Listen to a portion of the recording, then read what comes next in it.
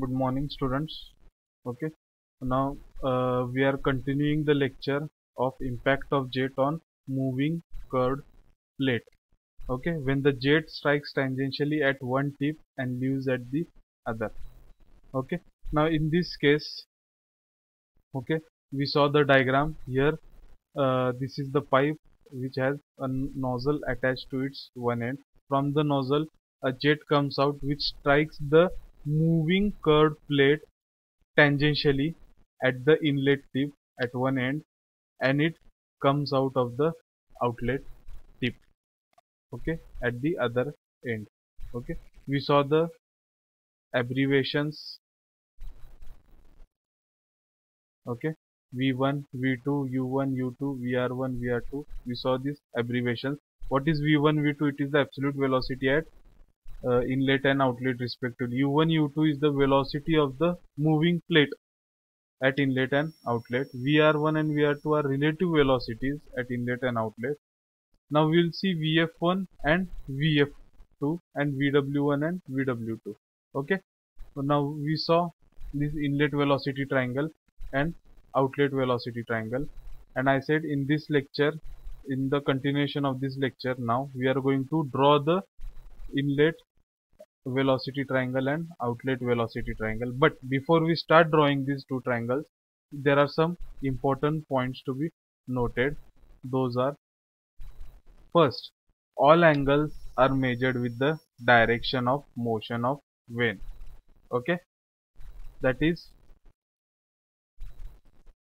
okay, all angles, that is alpha, theta, phi and beta. These four angles are measured with respect to the direction of motion of vane. Direction of motion of vane is direction of motion of the moving plate, that is the x direction. That means alpha, theta, phi and beta are angles which are measured with respect to the x direction. Okay, next, the velocity of whirl is the component of the absolute velocity in the direction of motion. Okay, velocity of whirl is the component of the absolute velocity in the direction of motion. Okay, now direction of motion is the x direction. Okay, so first we will see at the inlet tip VW1, this is the velocity of whirl, and V1, it is the absolute velocity at the inlet. So VW1 or velocity of whirl is the component of V1, that is absolute velocity at inlet tip in the direction of motion, that is in the x direction. Similarly, if you say at the outlet tip, this is VW2, that is velocity of whirl at outlet, and V2 is the absolute velocity at the outlet. So VW2 is the component of V2, absolute velocity at the outlet, in the direction of motion of plate, that is in the x direction. Okay, similarly, next we'll see the velocity of flow is the component of the absolute velocity normal to the direction of motion. Okay, now x direction is the direction of motion, normal to the direction of motion is the y direction. So in the at the inlet, we can see that VF1, that is the velocity of flow at inlet. Okay, now VF1 is the component of absolute velocity V1 opposite, perpendicular or normal to the direction of motion. Okay, similarly at outlet VF2, okay, this is VF2, it is the component of absolute velocity V2. VF2 is velocity of flow at outlet. It is the component of absolute velocity perpendicular to the direction of motion, that is the perpendicular to the direction of x or x direction. Okay, so these are the important points which we had to consider. Now, okay, now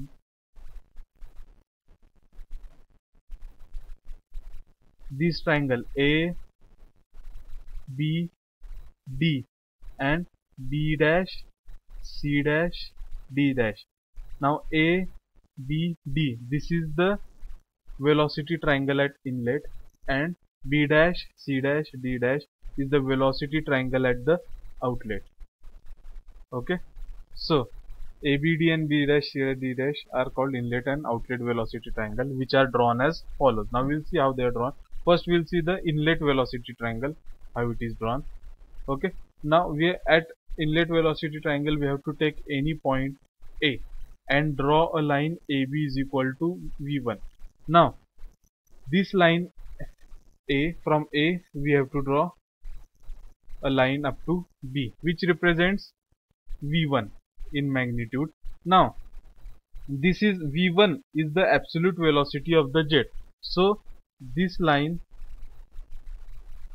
represents the direction of the jet which comes out of the pipe. Okay, now this AB line, that is V1, makes an angle alpha with the horizontal line AD. We'll draw a horizontal line. This is the horizontal line AD.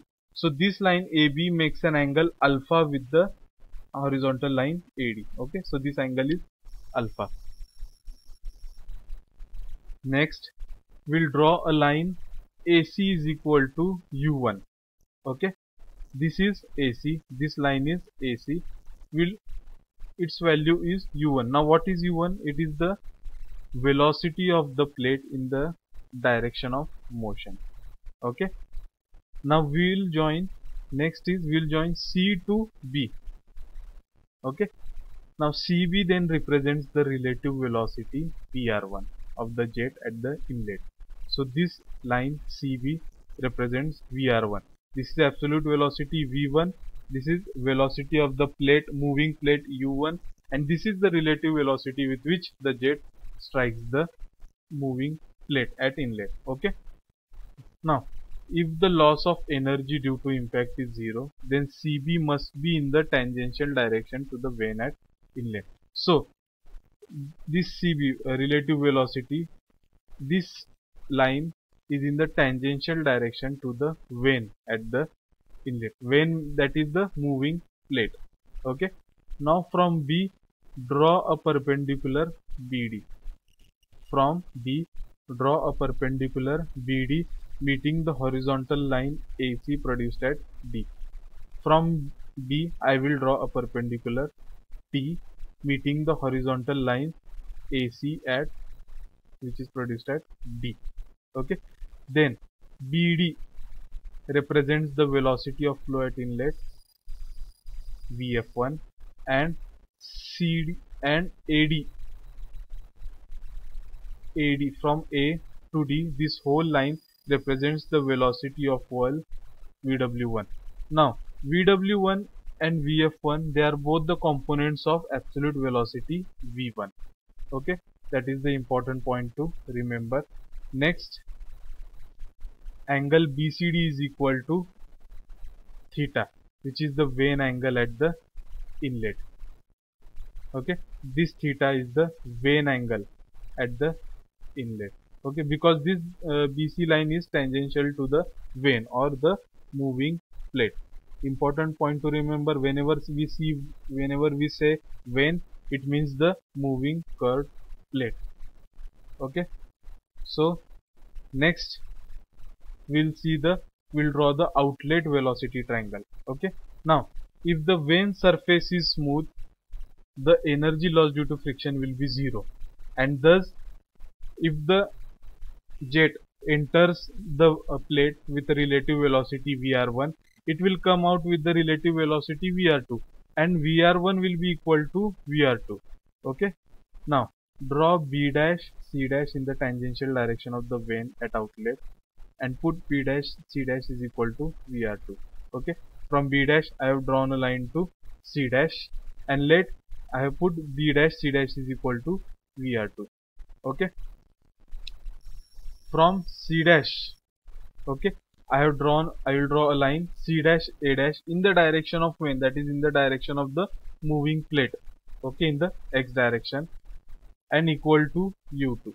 This C dash A dash is in the direction of the moving plate, that is in the X direction, and it is equal to U2. Okay, what is U2? It is the velocity of the moving plate at the outlet. Okay, velocity of vane at the outlet. Now join B dash A dash. We'll join B dash to A dash, and this B dash A dash represents the absolute velocity of the jet V2 at the outlet in magnitude and direction. Now from B dash, I will draw a perpendicular B dash D dash to meet the line C dash A dash. Okay. Now from B dash, I have drawn a perpendicular to meet the line C dash A dash at D dash. Okay. Then B dash D dash represents the velocity of flow Vf2, and A dash D dash represents the velocity of whirl Vwt at the outlet respectively. Now phi is equal to angle of the vane at outlet, and beta is equal to angle made by absolute velocity V2 with the x direction, or the direction of motion of vane at the outlet. Okay, so here we have seen how to draw the inlet velocity triangle and outlet velocity triangle. Okay, next we will see, if the vane is smooth and having velocity in the direction of motion at inlet and outlet equal, then u1 is equal to u2 is equal to u. That means, okay, now this at inlet the velocity of plate is u1, at outlet velocity of the plate is u2, but this is the same plate, it is a homogeneous single plate, so the velocity of plate overall will be same. Okay, whether we measure the velocity at inlet or at outlet, the velocity of plate is a solid object, so the velocity of plate at every point will be same. So if it is u1 at the inlet point, u2 at the outlet point, it will both be same. U1 will be equal to u2, which will be equal to u, or the velocity of plate in the direction of jet. And we have seen that Vr1 is equal to Vr2. Where we have seen that? Okay, this line. If the vane surface is assumed smooth, the energy loss due to friction will be 0, and thus Vr1 will be equal to Vr2. Okay, these 2 points we will consider. Now mass of water striking the plate per second is equal to rho A Vr1. Okay, it is rho A Vr1, that we will see in the next lecture.